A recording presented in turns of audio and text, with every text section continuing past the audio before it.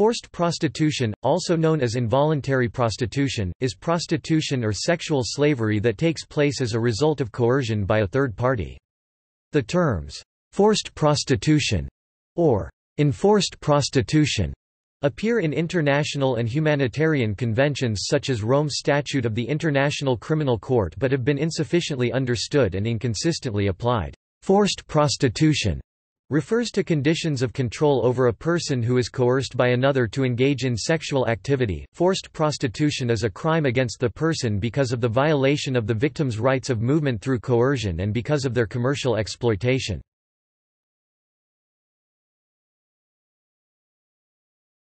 Topic: Legal situation.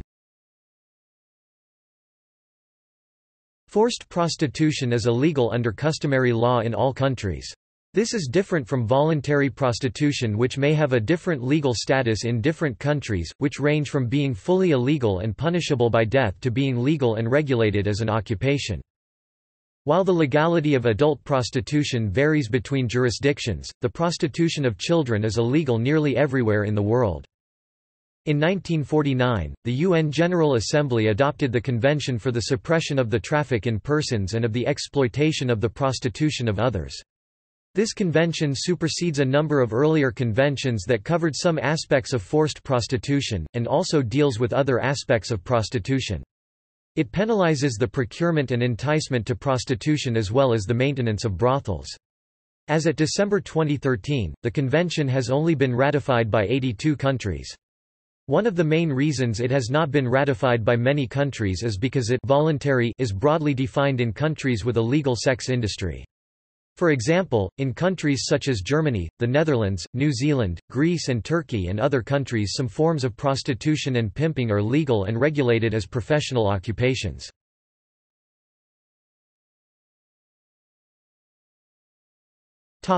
Child prostitution. Child prostitution is considered inherently non-consensual and exploitative, as children, because of their age, are not legally able to consent. In most countries, child prostitution is illegal irrespective of the child reaching a lower statutory age of consent. State parties to the optional protocol on the sale of children, child prostitution and child pornography are required to prohibit child prostitution. The protocol defines a child as any human being under the age of 18, unless an earlier age of majority is recognized by a country's law. The protocol entered into force on 18 January 2002, and as of December 2013, 166 states are party to the protocol and another 10 states have signed but not yet ratified it. The Worst Forms of Child Labor Convention, 1999, Convention number 104 of the International Labour Organization (ILO) provides that the use, procuring or offering of a child for prostitution is one of the worst forms of child labor. This convention, adopted in 1999, provides that countries that had ratified it must eliminate the practice urgently. It enjoys the fastest pace of ratifications in the ILO's history since 1919. In the United States, the Victims of Trafficking and Violence Protection Act of 2000 classifies any commercial sex act which is induced by force, fraud, or coercion, or in which the person induced to perform such act has not attained 18 years of age, to be a severe form of trafficking in persons. In many countries, especially poorer countries, child prostitution remains a very serious problem, and numerous tourists from the Western world travel to these countries to engage in child sex tourism. Thailand, Cambodia, India, Brazil and Mexico have been identified as leading hotspots of child sexual exploitation.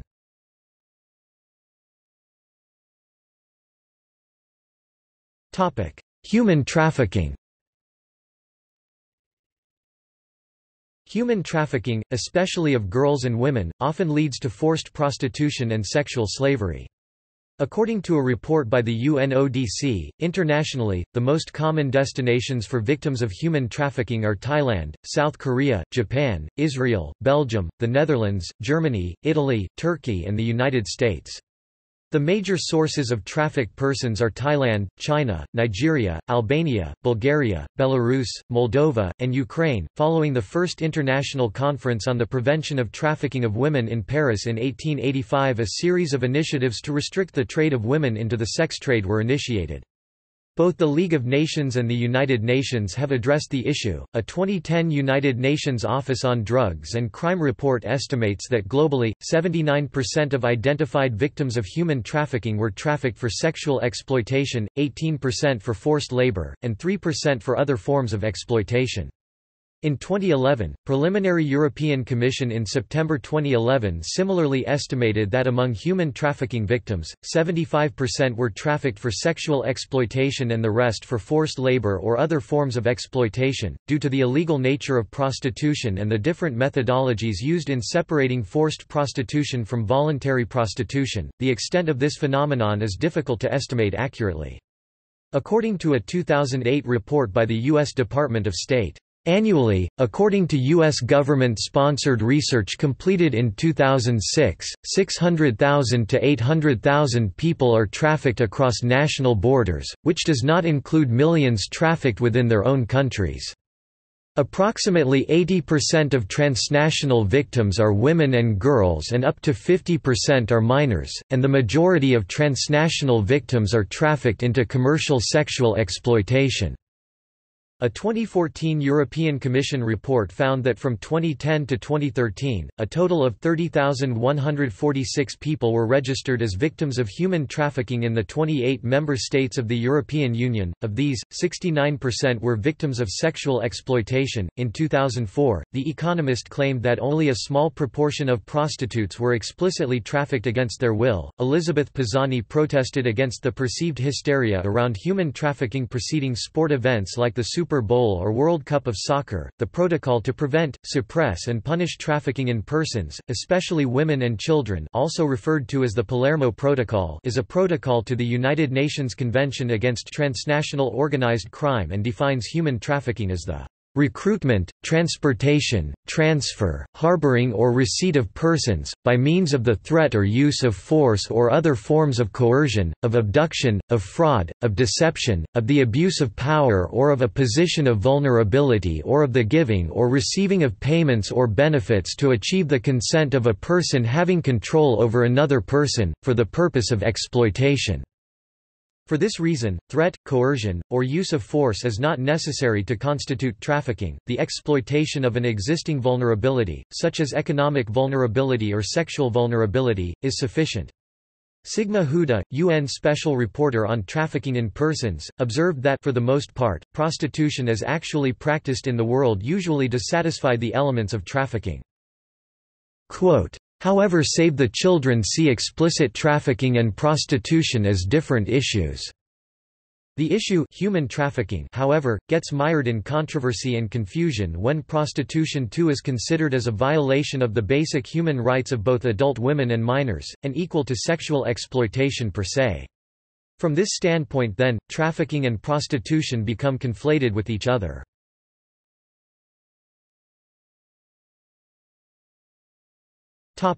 Voluntary versus involuntary prostitution. With regard to prostitution, three worldviews exist: abolitionism, where the prostitute is considered a victim; regulation, where the prostitute is considered a worker; and prohibitionism, where the prostitute is considered a criminal. Currently all these views are represented in some Western country. For the proponents of the abolitionist view, prostitution is always a coercive practice, and the prostitute is seen as a victim. They argue that most prostitutes are forced into the practice, either directly, by pimps and traffickers, indirectly through poverty, drug addiction and other personal problems, or, as it has been argued in recent decades by radical feminists such as Andrea Dworkin, Melissa Farley and Catherine McKinnon, merely by patriarchal social structures and power relations between men and women. William D. Angel finds that most prostitutes have been forced into the occupation through poverty, lack of education and employment possibilities. Kathleen Berry argues that there should be no distinction between free and coerced, voluntary and involuntary prostitution. Since any form of prostitution is a human rights violation, an affront to womanhood that cannot be considered dignified labor. France's Green Party argues, "The concept of free choice of the prostitute is indeed relative, in a society where gender inequality is institutionalized." The proponents of the abolitionist view hold that prostitution is a practice which ultimately leads to the mental, emotional and physical destruction of the women who engage in it, and, as such, it should be abolished. As a result of such views on prostitution, Sweden, Norway and Iceland have enacted laws which criminalize the clients of the prostitutes, but not the prostitutes themselves. In contrast to the abolitionist view, those who are in favor of legalization do not consider the women who practice prostitution as victims, but as independent adult women who had made a choice which should be respected.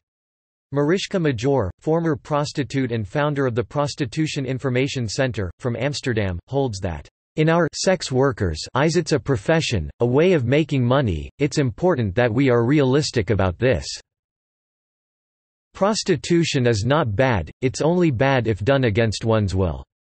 Most women make this decision themselves. According to proponents of regulation, prostitution should be considered a legitimate activity, which must be recognized and regulated, in order to protect the workers' rights and to prevent abuse. The prostitutes are treated as sex workers who enjoy benefits similar to other occupations. The World Charter for Prostitutes' Rights 1985, drafted by the International Committee for Prostitutes' Rights, calls for the decriminalization of all aspects of adult prostitution resulting from individual decision. Since the mid-1970s, sex workers across the world have organized, demanding the decriminalization of prostitution, equal protection under the law, improved working conditions, the right to pay taxes, travel and receive social benefits such as pensions. As a result of such views on prostitution, countries such as Germany, the Netherlands and New Zealand have fully legalized prostitution. Prostitution is considered a job like any other, and pimps are seen as businessmen. In its understanding of the distinction between sex work and forced prostitution, the Open Society Foundation's organization states, "Sex work is done by consenting adults, where the act of selling or buying sexual services is not a violation of human rights."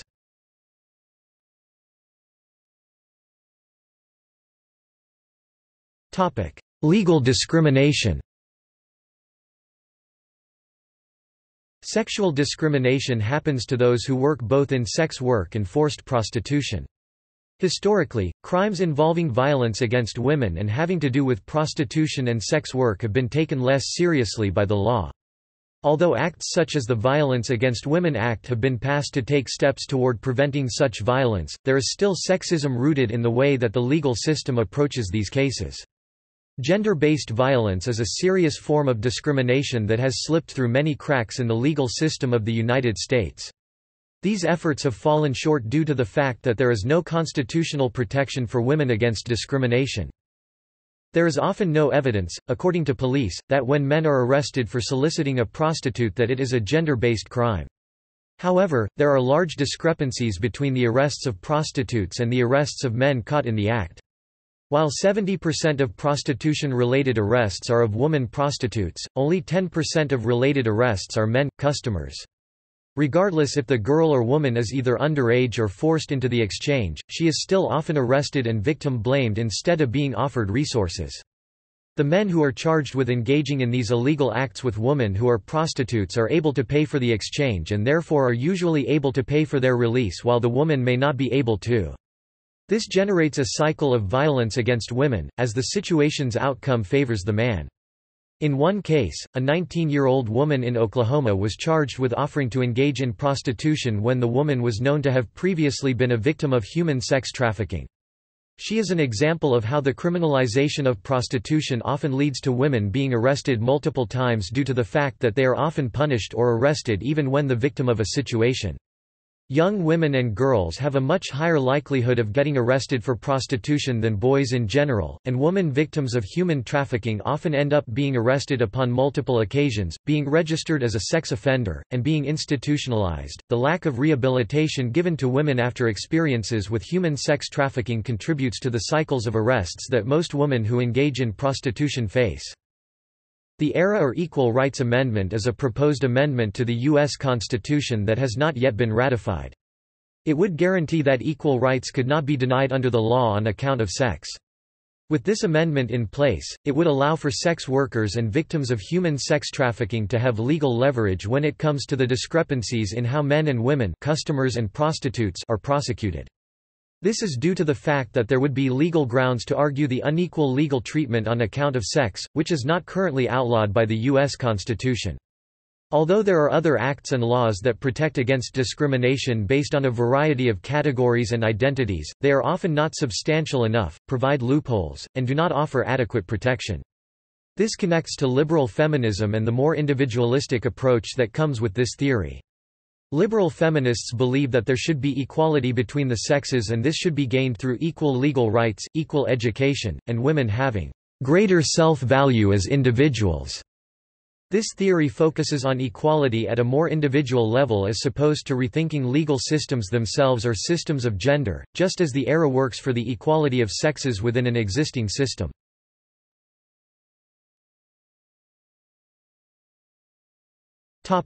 Global situation.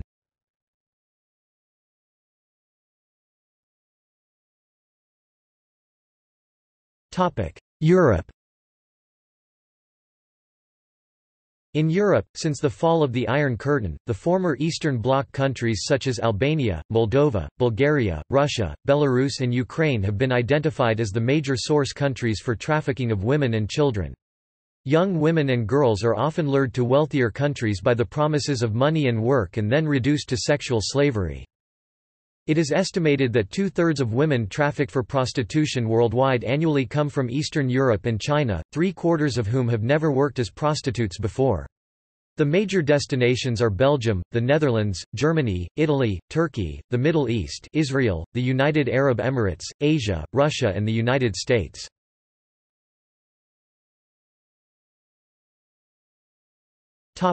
Americas. In Mexico, many criminal organizations lure, and capture women and use them in brothels. Once the women become useless to the organizations, they are often killed. Often, the criminal organizations focus on poor, unemployed girls, and lure them via job offerings, regular jobs, done via billboards and posters, placed on the streets. In some cities, like Ciudad Juárez, there is a high degree of corruption in all levels on the social ladder, police, courts, which makes it more difficult to combat this criminal activity. Hotels where women are kept and which are known by the police are often also not raided, closed down by police. Nor are the job offerings actively investigated.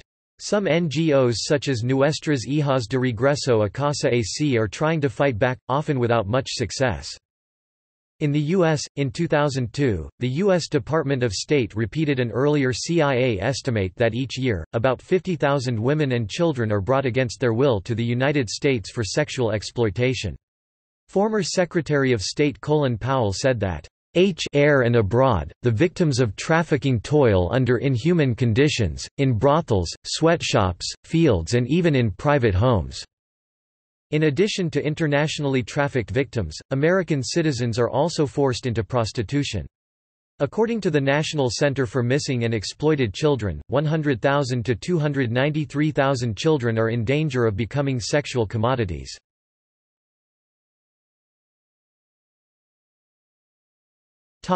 Middle East. Eastern European women are trafficked to several Middle Eastern countries, including Turkey and the United Arab Emirates. Until 2004, Israel was a destination for human trafficking for the sex industry. A high number of the Iraqi women fleeing the Iraq War turned to prostitution, while others were trafficked abroad, to countries like Syria, Jordan, Egypt, Qatar, the United Arab Emirates, Turkey, and Iran. In Syria alone, an estimated 50,000 Iraqi refugee girls and women, many of them widows, had become prostitutes. Cheap Iraqi prostitutes helped to make Syria a popular destination for sex tourists before the Syrian civil war. The clients come from wealthier countries in the Middle East. High prices are offered for virgins.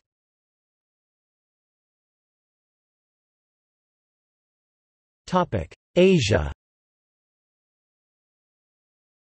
In Asia, Japan is the major destination country for trafficked women, especially from the Philippines and Thailand. The U.S. State Department has rated Japan as either a Tier 2 or a Tier 2 watchlist country every year since 2001, in its annual Trafficking in Persons reports. Both these ratings implied that Japan was, to a greater or lesser extent, not fully compliant with minimum standards for the elimination of human trafficking trade. As of 2009, an estimated 200,000 to 400,000 people are trafficked through Southeast Asia, much of it for prostitution. It is common that Thai women are lured to Japan and sold to Yakuza-controlled brothels where they are forced to work off their price. Further, in Japan, prejudice and the absence of anti-discrimination acts often drive a trans woman into forced prostitution. In Cambodia, at least a quarter of the 20,000 people working as prostitutes are children, with some being as young as 5.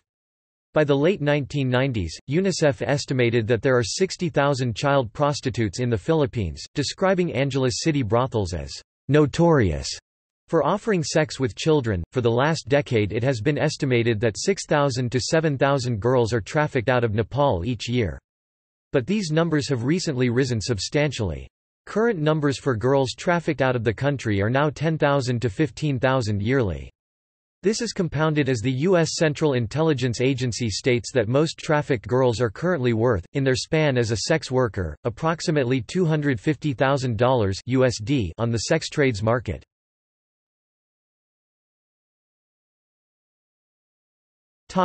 North Korea. The North Korean state engages in forced prostitution. Girls as young as 14 years old are drafted to work in the Kipumjo. Not all Kipumjo work as prostitutes. The source used is unclear as to whether only adult women are assigned to prostitution, or whether there is prostitution of children. Other Kipumjo activities are massaging and half-naked singing and dancing. According to the same source from April 2005, 60 to 70% of North Korean defectors in the People's Republic of China are women, 70 to 80% of whom are victims of human trafficking. North Korean authorities severely punish or even kill repatriated prostitutes and kill their Chinese-fathered children, born and unborn alike.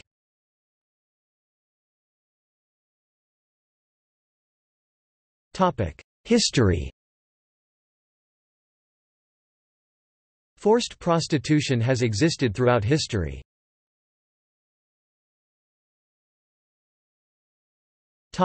Nazi Germany. German military brothels were set up by the Third Reich during World War II throughout much of occupied Europe for the use of Wehrmacht and SS soldiers. These brothels were generally new creations, but in the West, they were sometimes set up using existing brothels as well as many other buildings. Until 1942, there were around 500 military brothels of this kind in German-occupied Europe. Often operating in confiscated hotels and guarded by the Wehrmacht, these facilities used to serve traveling soldiers and those withdrawn from the front. According to records, at least 34,140 European women were forced to serve as prostitutes during the German occupation of their own countries, along with female prisoners of concentration camp brothels. In many cases in Eastern Europe, the women involved were kidnapped on the streets of occupied cities during German military and police roundups called Lepanka or Raffle. In World War II, Nazi Germany established brothels in the concentration camps Lagerbordell to create an incentive for prisoners to collaborate, although these institutions were used mostly by capos, prisoner functionaries, and the criminal element, because regular inmates, penniless and emaciated, were usually too debilitated and wary of exposure to Schutzstaffel SS schemes. In the end, the camp brothels did not produce any noticeable increase in the prisoners' work productivity levels, but instead, created a market for coupons among the camp VIPs. The women forced into these brothels came mainly from the Ravensbrück concentration camp, except for Auschwitz, which employed its own prisoners. In combination with the German military brothels in World War II, it is estimated that at least 34,140 female inmates were forced into sexual slavery during the Third Reich.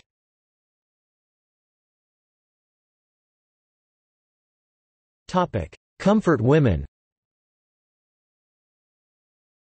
Comfort women is a euphemism for women working in military brothels, especially by the Japanese military during World War II. Around 200,000 are typically estimated to have been involved, with estimates as low as 20,000 from some Japanese scholars and estimates of up to 410,000 from some Chinese scholars, but the disagreement about exact numbers is still being researched and debated.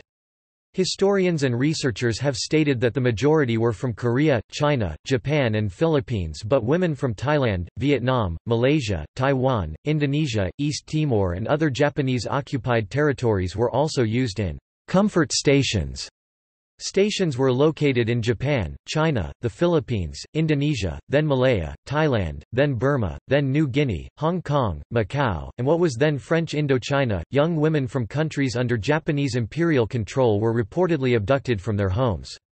In some cases, women were also recruited with offers to work in the military. It has been documented that the Japanese military itself recruited women by force.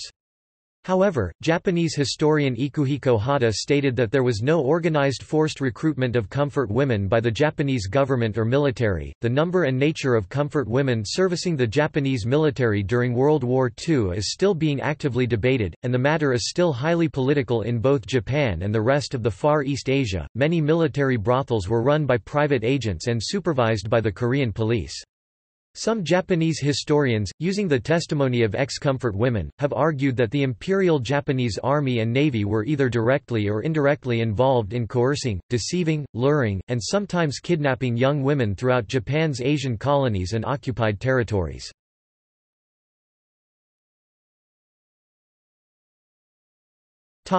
Religious attitudes.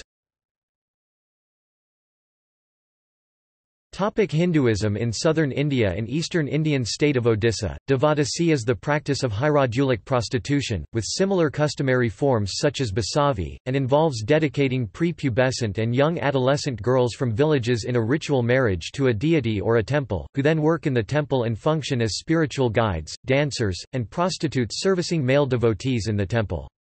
Human Rights Watch reports claim that devadasis are forced into this service and, at least in some cases, to practice prostitution for upper caste members. Various state governments in India enacted laws to ban this practice both prior to India's independence and more recently. They include Bombay Devdasi Act, 1934, Devdasi Prevention of Dedication Madras Act, 1947, Karnataka Devdasi Prohibition of Dedication Act, 1982, and Andhra Pradesh Devdasi Prohibition of Dedication Act, 1988. However, the tradition continues in certain regions of India, particularly the states of Karnataka and Andhra Pradesh.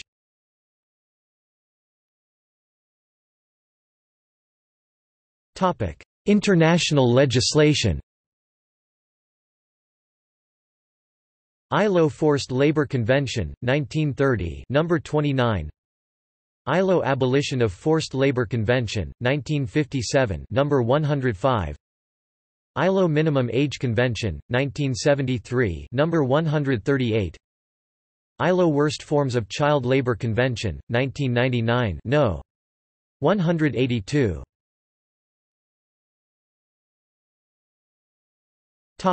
See also Notes